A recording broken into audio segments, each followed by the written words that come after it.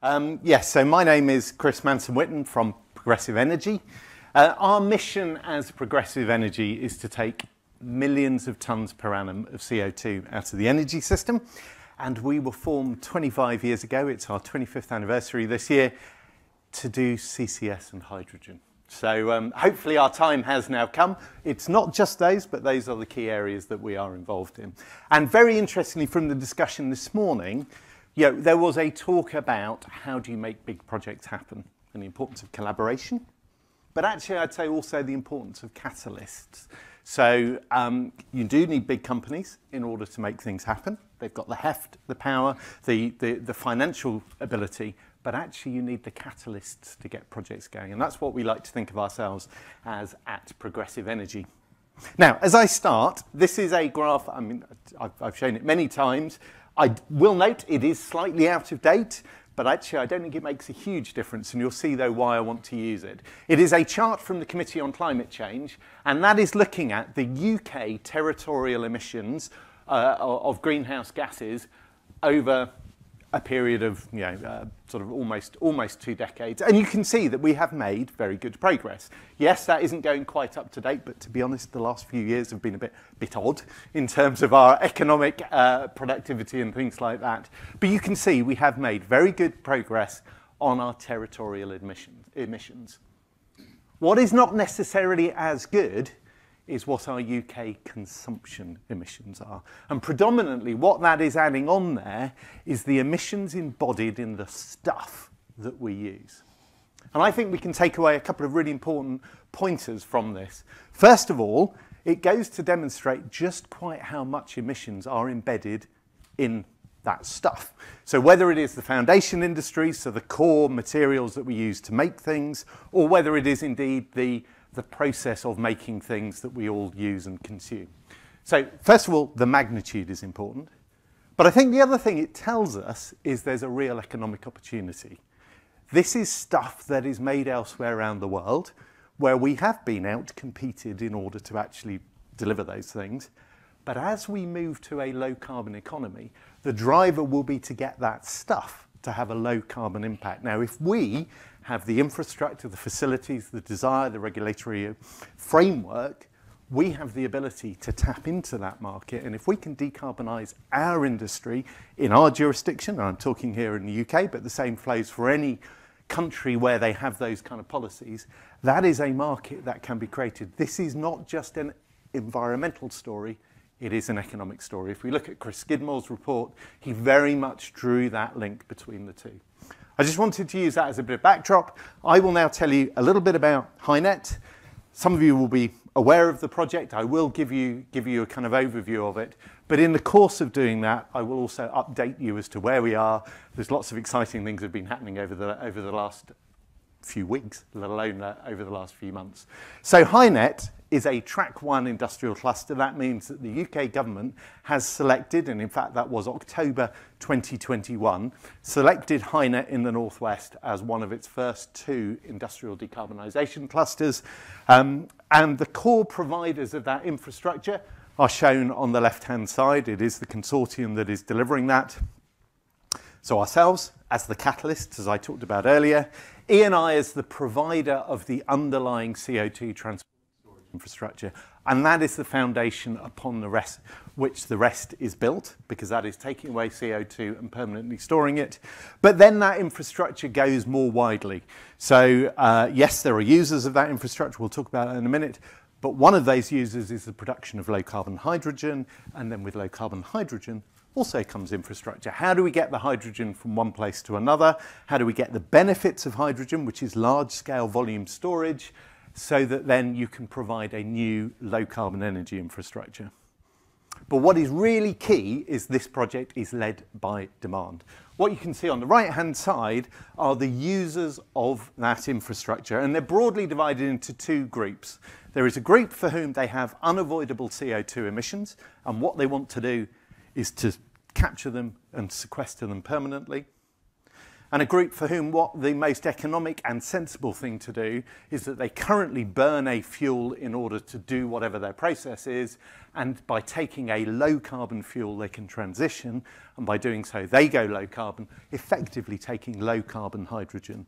Yes, at volume initially from blue hydrogen, from CCUS enabled hydrogen, but increasingly over time there will be a transition as the form of hydrogen changes. But you can see some really big brands here, and right at the end I'll do a short 2-minute video which hopefully just gives you some insights from some of those users as to what the system looks like from their perspective. So this is what that infrastructure is. We are looking to ultimately generate around 4 gigawatts worth of low carbon hydrogen production, which will collect all those industrial and power and generation plants. It will be connected via a large-scale hydrogen pipeline distribution system, new build distribution system, a hydrogen storage capacity, which really uses the capabilities that we have in the Northwest in terms of our geology. And then we have a raft of industrial capture facilities with the transport and storage of that CO2 in order to enable the infrastructure. So I'm going to pick through each of those elements.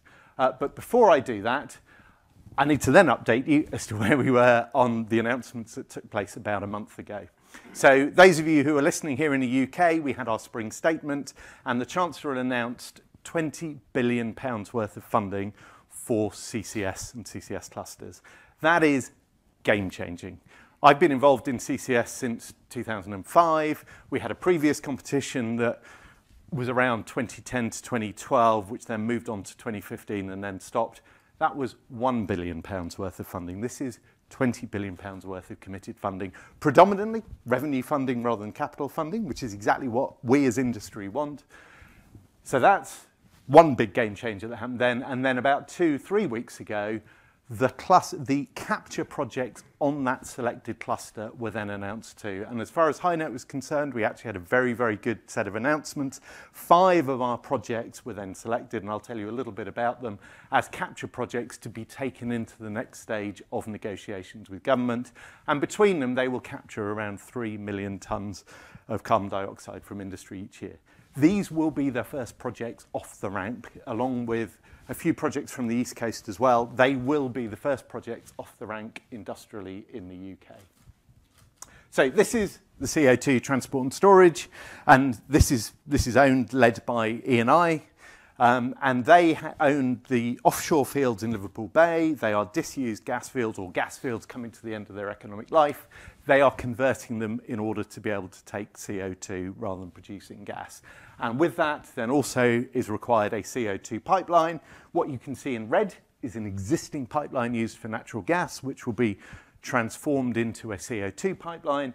And then in blue is a relatively short section compared with the overall length, including offshore, of new build CO2 pipeline that will be needed. The engineering design is well advanced. We are in the consenting process already. That has been submitted, and we are in the determination of that at the moment. And as far as the offshore is concerned, that storage license has already been awarded because this is one of those early projects. What is interesting then is to look about the projects that are connected.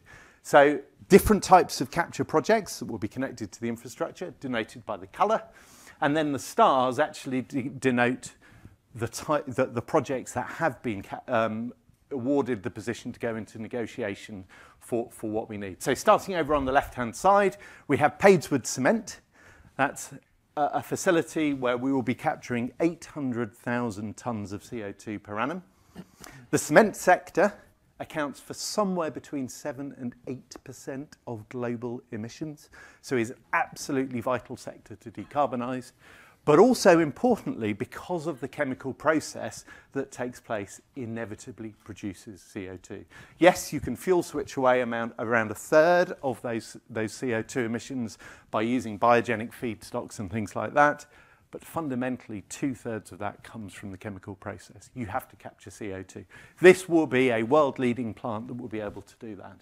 So that's Padeswood Cement. There is actually another small lime and cement sector project as well, which is Buxton Lime Net Zero. That's a relatively small project looking at some quite innovative new ways of capturing CO2 from that process. Again, underpinning that foundation industry. We've got Up at the top, we have Runcorn Energy Recovery Facility. So that is the largest energy from waste plant in the UK, emitting around 1 million tonnes of CO2. That will be captured and permanently sequestered.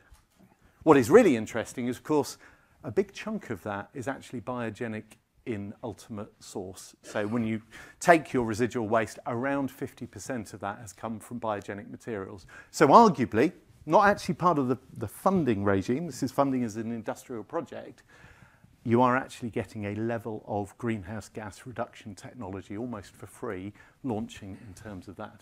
And then we have another slightly smaller but still significant energy from waste plant with Encyclis, which is around 400,000 tonnes that will also be connecting to the infrastructure. And then finally we have the low carbon hydrogen facility by Vertex, which is a joint venture between ourselves and SR, the refinery. So I will now start picking through each of those, or picking through from Vertex onto the next part of the infrastructure. So as Vertex, we undertook a FEED, which was now completed at the back end of 2021. So it is the only large-scale CCUS-enabled hydrogen plant in the UK to have totally completed its FEED for its first line. And ultimately, we'll be looking to deliver a gigawatt of hydrogen production in the first wave, which is split into 2 lines. Now, that first line of 350 megawatts has already been invited to enter into negotiations with government. We are in a position where we submitted our consents almost 2 years ago. We've done the FEED. That project is going to be ready to go and first off the rank. I'll unpack a few of the challenges a little bit later. Just to demonstrate we are not purely about CCUS-enabled hydrogen, ourselves in a collaboration with Statkraft and Foresight are developing a suite of electrolytic hydrogen projects as well. So that includes a 28 megawatt project which will use renewable electricity from the Foresight wind farm that you can see there, Frodsham. And that is an initial phase of comprising around 100 megawatts by the time you add the other projects in, that will reduce the carbon intensity of industrials using that low carbon hydrogen. How do we get the hydrogen to its users, and how do we develop the infrastructure? Now, the first Vertex line is just delivering to adjacent users of the Vertex facility. In order to reach that wider list of users, we need a hydrogen distribution system. This is being delivered by Cadent. The FEED is well underway. The DCO consultations have already been completed. That will be going in for application during the course of this year. This will be the first 120 kilometre dedicated hydrogen pipeline in the UK. To do that, we're going to need a business model. We'll talk about business models, no doubt, but actually this business model is one of the less developed ones. How do we get this funded in order to make it happen? But government sees the importance, we need that to happen. And similarly, we have Innovin, who will be providing geological storage of hydrogen. That FEED engineering is underway, is pretty much completed. In fact, its consents have already been granted because it's transitioning from a natural gas consent to a hydrogen one.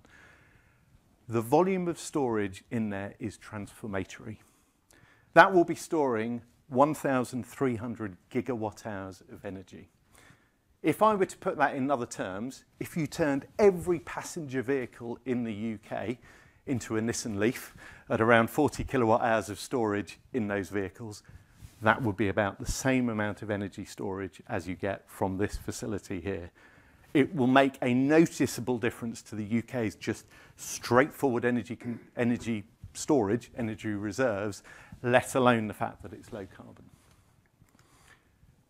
And then how do our users gain confidence that they can be able to use that hydrogen? So we've undertaken trials at Pilkington, and I know we've got Paul speaking a little bit later. So we undertook trials, now 2 years ago at the Greengate Works, so looking at taking their existing furnaces and running core parts of those at 100% hydrogen and running the whole facility, undertaken by Tommy, who will be speaking a little bit later, on a blend of hydrogen as well. We also did work at Port Sunlight, so the Easter before last, their entire site for a period of a week, 10 days, all the steam raised across that site was on 100% hydrogen.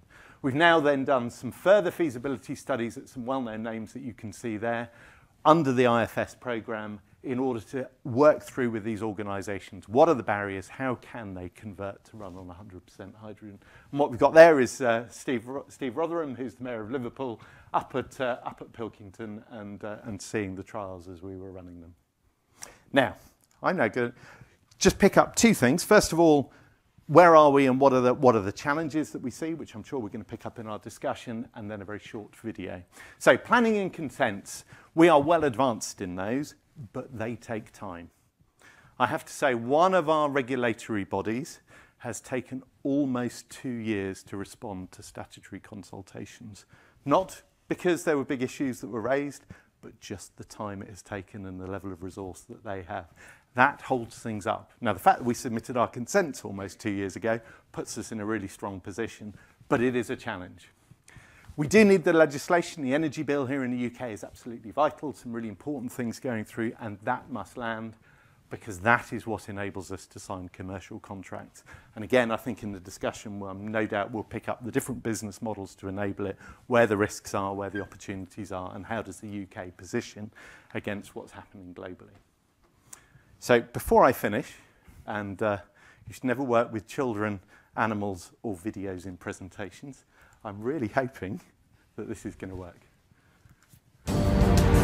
Here in the Northwest and North Wales, we sit at the heart of the UK's manufacturing economy, creating many of the things we use in our daily lives. The UK business sector accounts for around 1/5 of the UK's greenhouse gas emissions, and reducing these emissions to net zero is a tough challenge, but Hynet is making it happen.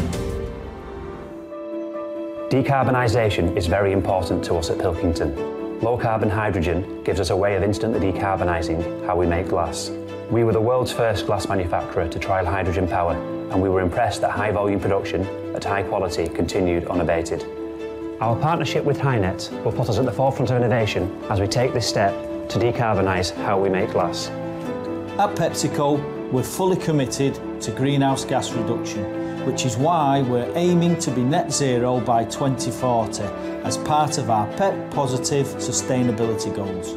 With many much loved brands from Walkers and Doritos to Pepsi and Quaker, we want to focus on powering how we produce our snacks and beverages in a sustainable way.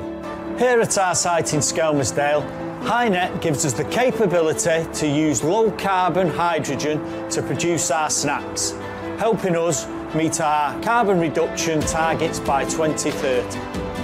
Hynet gives us the opportunity to use low-carbon hydrogen at our Wrexham and Trafford Park plants. The hydrogen will be generated just up the road in Ellesmere Port, giving us a source of locally produced fuel. This allows Kellogg's to decarbonise how we produce our much-loved products, from cornflakes to crunchy nut. Kellogg's is committed to increasing the amount of low-carbon energy we use in our plants and reducing our carbon footprint wherever possible. At NSERC, we will use Hynet's low-carbon hydrogen in our furnaces to create billions of ultra-low-carbon glass bottles for wine, beer, soft drinks, water and food. This means we will grow as a business, creating at least 200 jobs and future-proofing existing roles. Hynet will help us to decarbonise so we can meet our zero emission targets and create the world's most sustainable glass bottles. From the mid-2020s, Hynet will enable the UK's vital industry to move from fossil fuel gas to low-carbon hydrogen. It will also provide a route for companies to capture and lock away their carbon emissions.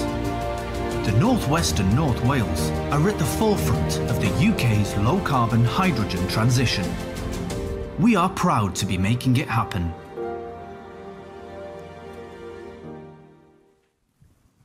Hopefully that's given you a window of how our users see Hynet. And I think two important things from there. First of all, these are products that we are using on a day-to-day basis. So when we are engaging with those around us, these are the kind of messages that we can be putting out. This is how we can decarbonise.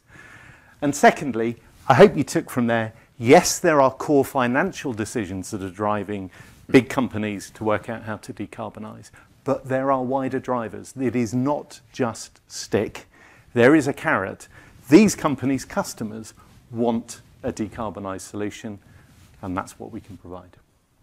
Thank you. For a non-English engineer to speak after Chris. so permit me to speak slowly during the next 10 minutes. You know, this is the commitment of Cepsa for the next 8 years. We are fully committed in the company in order to reduce our CO2 emissions in our Scope 1 and Scope 2 from now to 2030 in a 55%. And also we are fully committed to achieve the net zero from now to 2050. In order to do that, we are going to use all the technology levers that are close to our hands. So we are going to use the renewable power production. We are going to implement energy efficiency initiative because still there is energy efficiency possibilities in all the industrial sectors. Also, we are going to impulse the biogas, internal consumption of biogas, using residues to produce biocombustible. At the same time, we are going to produce biogas. We are going to impulse the electrification. First, we are going to begin with the electrification of our steam. After, we are going to go with the electrification of our thermal oil. And at the end, we hope to be successful in electrification of our process heaters. Also, for sure, we want to transform 100% of our fossil hydrogen production into green hydrogen production. Also, we are going to reduce production in some of our upstream assets. And with all of that, we are going to impulse a real action plan in order to achieve this 55%. But we are not only committed with our internal consumption. You know that in the gas and oil industry, the big red elephant in the room is the use CO2 emissions of our clients.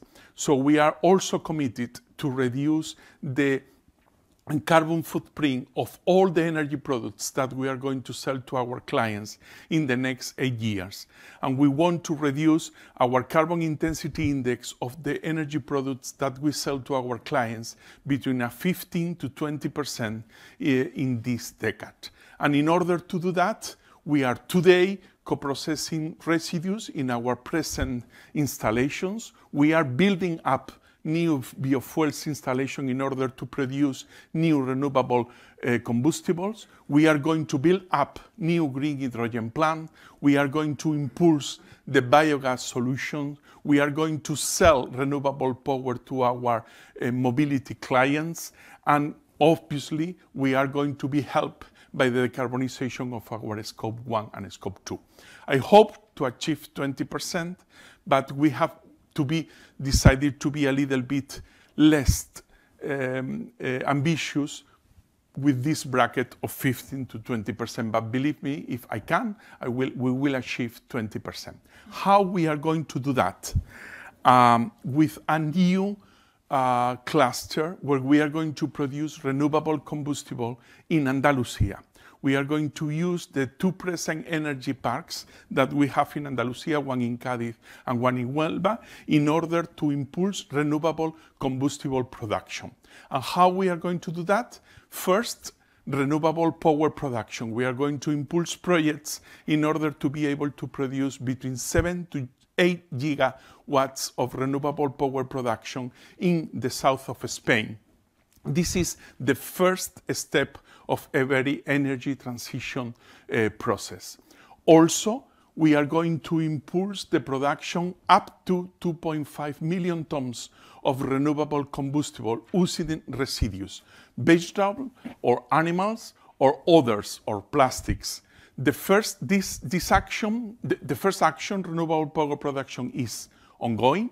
The second one is also ongoing because a first phase, 500,000 HBO plants are going to be built in Huelva in the next 3 years.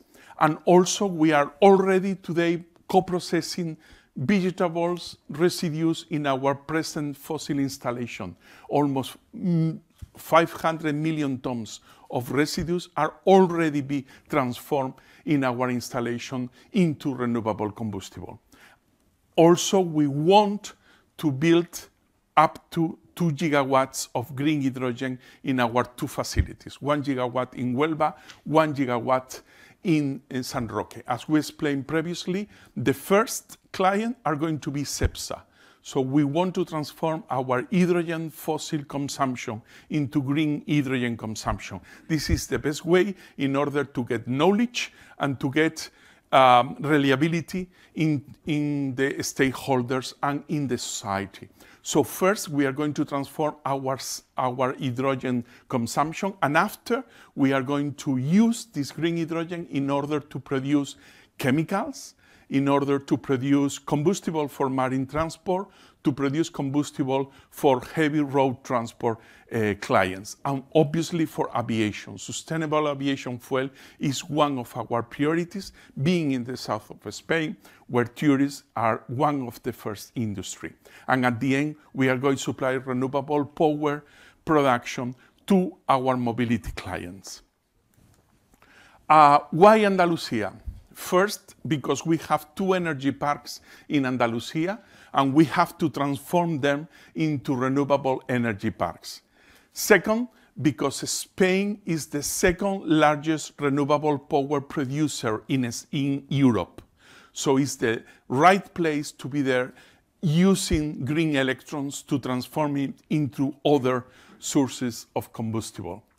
Also because Cádiz and San Roque in Cádiz and Huelva are strategically located close to big ports, and we have a privileged access to northwestern market, to West Africa, and even to America, South and North America. So we are strategically located in order to transport this new renewable combustible to any part of the world. Also, because we have self-consumption of hydrogen. As we have explained previously, it's very important to have this self-consumption in order to develop the technology in the coming years, where other sectors are not going to be ready to consume big volumes of hydrogen. And the end, but not less important, is because we have the knowledge. We have been working with residues in order to produce renewable combustible during the last 10 years. We have been working with the hydrogen during almost the last century, so we know very well the problems of the hydrogen and how to transport and how to manage, and all the safety issues that we have with the hydrogen. And also because we have very well trained employees, and we have the operation, the maintenance, and the engineering capabilities to do so. And to conclude, what we need. First, the renewable combustible production sites at the end are industry. So we need permitting. So we need from all the government agencies, regional, federal, local agencies, to speed up the permitting process. If not, we are not going to be able to comply with our commitments. So we need support from all the government agencies in order to achieve our goals. Also, we need a very big and very important improvement of the national grid. We have to produce renewable power production, we have to produce green electrons, and we have to transport these electrons to our new production sites. So this is also very important. The new renewable combustible has to be competitive. So we need a special treatment on the OPEX. It's extremely important to have good OPEX in order to not to lose competitive in this renewable combustible. The market is asking for them. So the only thing that we have to achieve is to have renewable power production at reasonable prices. Also, we are in the age of some technologies, so we need support also in order to permit us to develop these new renewable technologies. And to permit from the European agencies to maintain biofuels and biogas as combustibles. We cannot see how we are going to change 100% of the industrial fleet and the private fleet from now to 2035. So we are going to work in order to convince authorities that biocombustibles are going to be the perfect transition combustible in order to achieve the energy transition. Today, already, almost 20% of the carbon footprint of this combustible has been reduced during the last 10 years. So it's a good opportunity to use this combustible as transition fuels. And basically that's it. That's the reason why we are in Andalusia, and this is our plans. Thank you. Chris, thank you both. And I do want to open up the floor, and we do have people with microphones, who are going to be looking for people with raised hands, please. But whilst we're preparing that, there's one there already, but I'm going to take my privilege as chair to ask the first question. And actually what we see there is actually two quite contrasting but similar presentations and again from this morning we are doing now rather than just planning. But one talk emphasized very much a collaboration between many partners. In your case, Miguel, and so the question to you first is, how are you finding that process of working with the right partners in the Hydrogen Valley in Andalusia? We have to cooperate with suppliers, we have to cooperate with equipment manufacturers, and we have to have alliance with our clients because we have to try to obtain firm commitments for these new products. If you don't have a long-term contract assuring that we are going to be able to sell these products, are going to be very difficult to develop it. Because of that, in order to develop the hydrogen, we decided to begin with ourselves because it's the best way in order to obtain volumes required in order to make profitable this new technology. Thank you. And to you both, so maybe Chris this time first. Very clearly the relationship with the government is quite important here. And it's a difficult process when you're trying to get regulatory permission in an area where we all know what we're doing. Here it's new, we're learning, and actually government is learning too. Can you touch on that? Sure. Yeah. Okay, so I guess there's two parts. There's how do you get the economics right and how do you actually then deliver things. And I would say the UK government has a strong history of putting in reliable, resilient support regimes. So the CFDs that we have for offshore wind are well proven, have provided, yes, funds, but actually stability in revenues.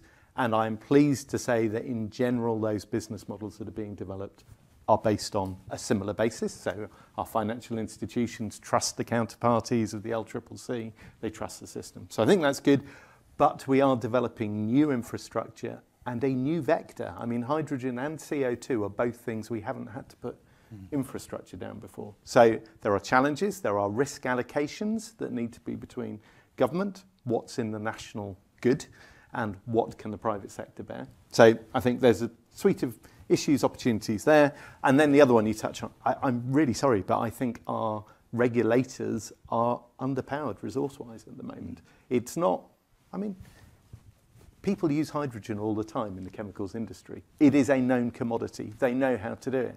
But the challenge, as you say, is there's enough business as usual stuff to regulate, let alone a swathe of new projects.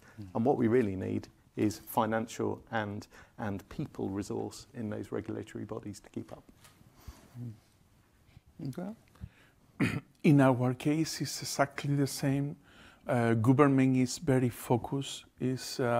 Really, they are supporting a lot the project in the south of Spain.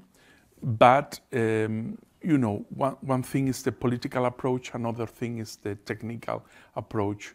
So we have to work with the technicians of the government in order to obtain the permitting.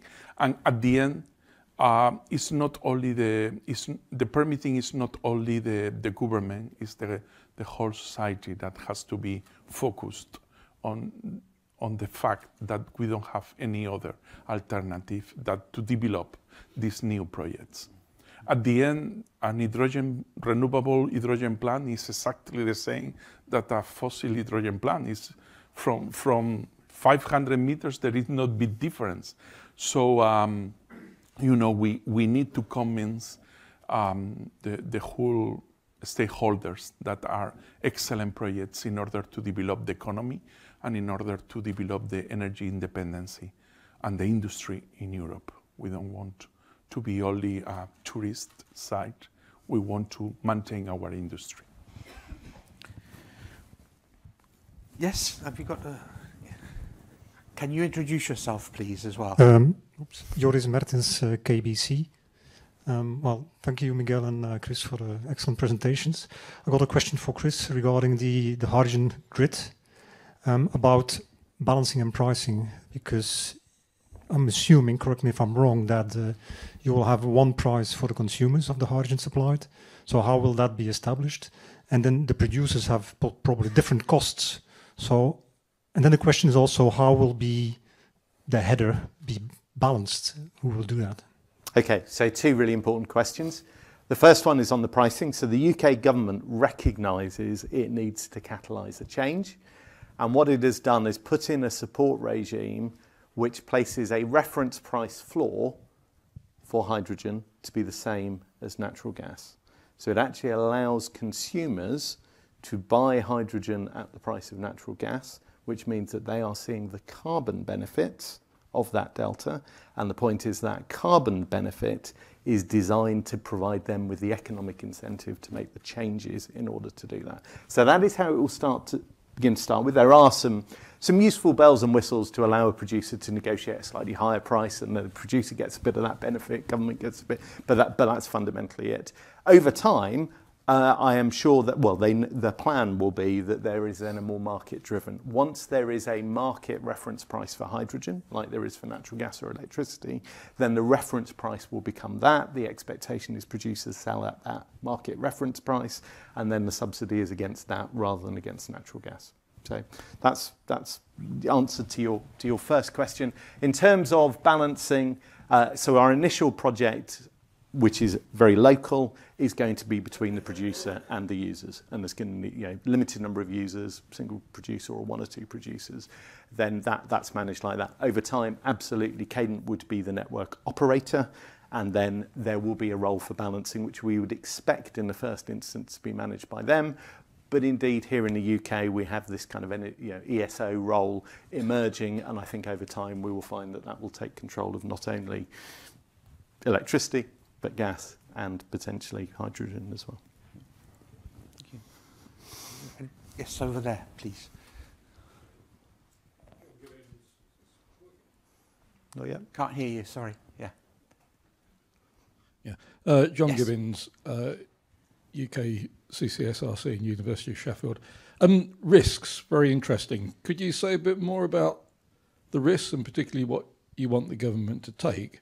And also break those risks down into commercial and maybe policy and technology. So those three headings. Thanks. Sure. I probably won't break it, given the time, in all of those headings, but I will say. Well, I will highlight. So since we're at a technology conference, talk about the technology risks first, then, please. Oh, okay. I really want to talk. I have to say, I think the biggest challenge is actually the commercial risk. Yes, there are some technological risks in terms of... And are you expecting the government to take those? So how I would see it is two things. I think the technical risk, let's take a hydrogen plant, a CCUS-enabled hydrogen plant. The private sector should build a plant like that and should take the responsibility for its technical operation. We run the kind of capture technologies day in, day out in chems. We do conversion of methane into hydrogen. They should take that risk. Again, using that as an example, there are two risks that the hydrogen plant cannot control. One is that CO2 transport and storage system going to be reliably there all the time? That is an economic and commercial chain that government has to step in and manage to a degree in the first instance, because you've got limited number of producers of CO2, limited number of stores. So you need to break the chain that way. The other one on the hydrogen one is there is a risk in terms of offtake. So again, this is a new vector not being used before. If I lose an off-taker, it will take a certain amount of time if at all, that I can bring a new one in. Now, once I've got 120 kilometres of hydrogen distribution system, I can be reasonably confident that within the space of a number of months, I might find another customer. In the first instance, government needs to do that. The models do include both of those, but I think I would say at the moment, I don't think they're sufficiently robust to be as generally financeable as they should be. Thank you. Thank you. Okay. One more question, and I think we'll make this the last question, please, Simon.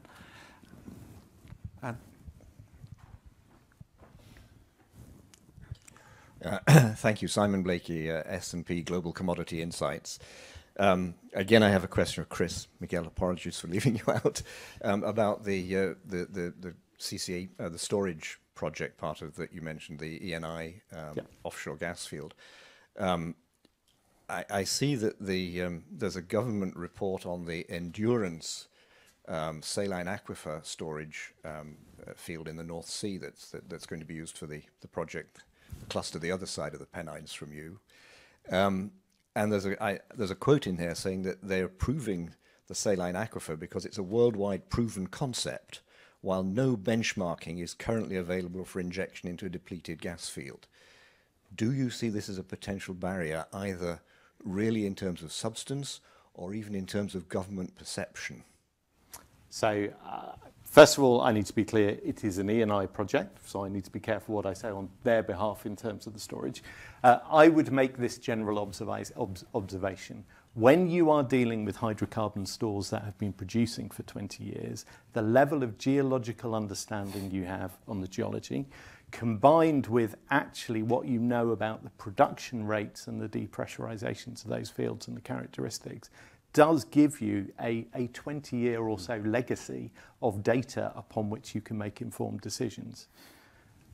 A saline aquifer, it is going to be the first, no, it's not necessarily completely the first, but it is an early stage in terms of doing a saline aquifer. So I would say there are different characteristics of both, and I certainly would not say that doing a gas field injection is necessarily higher risk. I would actually say you have a better swathe of data to build upon. Thank you. I'm going to, for the sake of time, move us on, and by saying once again, thank you to both Miguel and Chris for very informative and interesting discussion. Thank you, Robin. Thank you very much. Thank you very much.